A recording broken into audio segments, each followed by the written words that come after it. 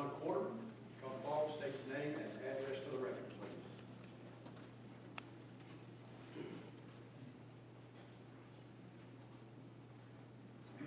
Hi, I'm John Quarterman, and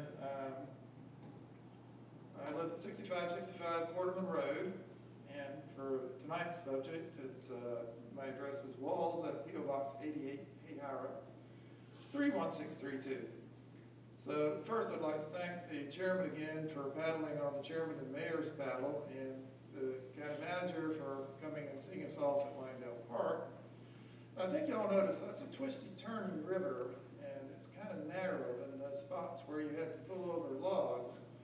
It was only possible to do that paddle at all because we had been in there each weekend for the previous 6 weeks sawing deadfalls out. Okay, so, and also the chairman took out at Sugar Creek, which that's the reason there was, you had something you had to get to, so there's the reason we had that takeout. Beyond that, we're actually still doing chainsawing during the paddle. Okay, so can y'all imagine anybody shipping bales of cotton down that river to market? I cannot either. Why does that matter? Because the current law on the books in Georgia for what is a navigable stream is basically shipping bales of cotton down the river to market. Doesn't specifically say cotton, but that's the general idea. And why? Because it dates from 1863. Okay. Why does that matter? If it's not a navigable stream, in Georgia, the landowners own to the center of the river, which means if somebody owns both sides of the river, they can literally put a fence across it.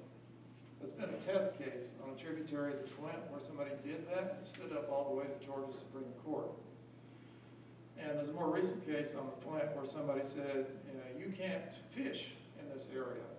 They won that case, but then, I'm not going to go through all the backstory. There's a study committee on navigability and related issues in the Georgia House. They did an hour-and-a-half session with all the backstory. I'll send you a link to the video and some other materials. The gist is it needs to be defined what streams are navigable in Georgia. Now, two of those members of that committee are John Corbett and James Burchett, whom, as you know, represent part of Lowndes County. And Representative Burchett's solution is he floated a bill in the last session which attempted to name all the navigable stream segments. Okay, an interesting approach. But he included things like the Tallulah River.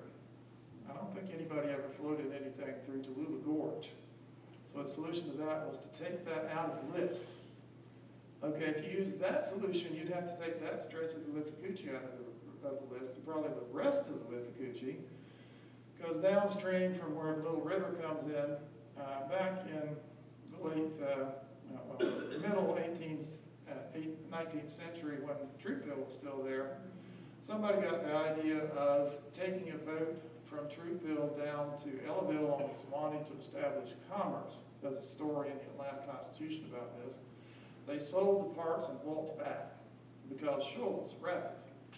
So by that 1863 definition, basically none of our rivers would be navigable.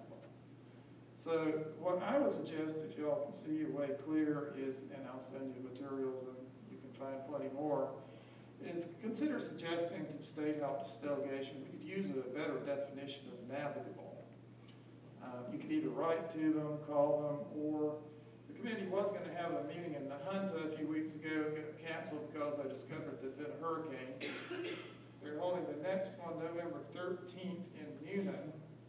It has on the agenda 45 minutes for South Georgia Waterways perspective. So if any of you want to go to Newnan, they listen to y'all a lot more than they listen to me, I can tell you that. So that's my subject. I'll be happy to send you more materials. I hope you'll think about it. And if I might add, Walls could use an office. We'd be happy to pay as much as VSU is.